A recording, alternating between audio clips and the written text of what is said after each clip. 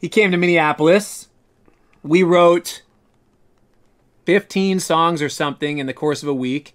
And he had one food request in Minneapolis in the month of February. In the dead of winter. You care to tell them what it is? Well, I like McDonald's ice cream cones a lot. And there was a McDonald's that was like basically at the corner of the street of the studio.